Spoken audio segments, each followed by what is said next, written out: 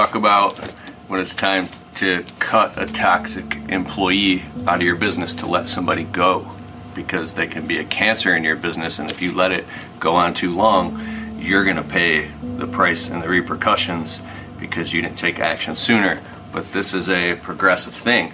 Sometimes you got to go through it and then learn and feel the pain so you can get better in the future. Are you going through this in your business? I want to tell you a story. So I had a toxic employee that would, well, actually, he was a great guy. He was awesome, and he was good at landscaping. But he would lose his cool and throw stuff and cuss really loud on properties. And I would, like, every time he would do it, I asked why I was afraid to confront this employee and just say, hey, we don't do that. That's all I had to say. Did you feel that? Hey, we don't do that. Pause. So simple now. Hey, we don't do that. Simple! But instead, I would build up this whole emotional thing and be like, oh my God, I hope the customer didn't. Because when I would go to confront this person,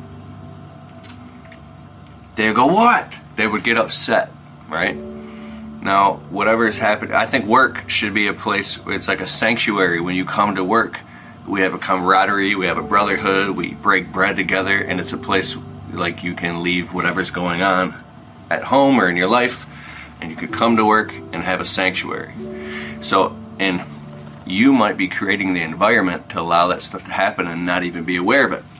My first few years of my landscape business, I was bringing my emotions out at work because I was bottling them up, and I would live those kind of nightmares out in front of my first few employees and get upset and talk about what I was going through.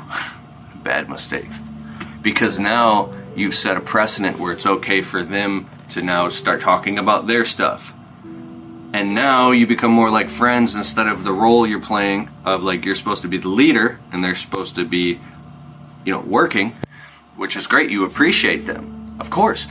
But now it's changed the dynamics of the relationship where there's unhealthy boundaries that aren't being set. And you're paying for the whole thing. You're paying for all of it. So if you want to spend 10 minutes talking to an employee about something, and now what are they going to do? Now they're going to share something with you for 10 or 15 minutes and then share it with someone else, and now you got this whole unproductive environment and you're paying for it. So when I would confront this employee, he would get upset and make excuses. And I didn't know how to just stop. Now, I don't even like the word employee. The team member, they want you to draw a line in the sand and just say, hey, we don't do that. So now they can feel the boundary. Now this should all be structured out and, you know, in the job description when you hire them with a code of conduct and employee handbook. But forget all that for now. This is just, we're talking about trust.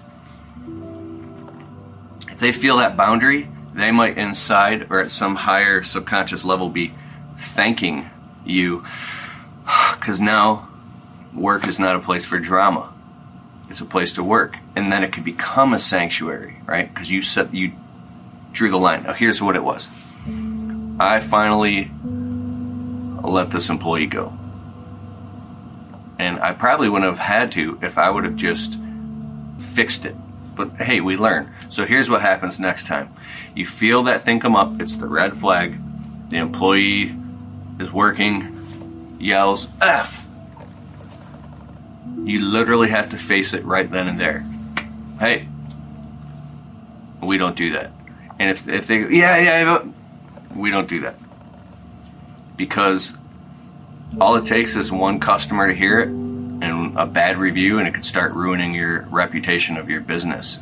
And then you have to check yourself, because everything you do, I've learned this in marketing. I was in multi-level marketing when I was younger, and everything you do gets duplicated, right?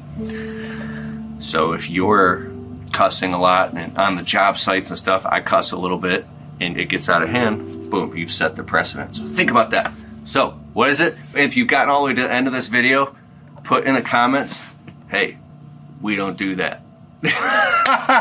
And don't let a toxic employee ruin your business. This is your business. It's totally okay to have a conversation and let that employee go if you have to, and write and document all this stuff too as well. Oh, one more thing. I put together a free PDF guide for you. It's the 4 steps to training employees. This is very specific. It shows you what to do. Go to keithkalfas.com/4steps, the number 4 and steps, and you can download it immediately. I'll also put it in the link in the description below.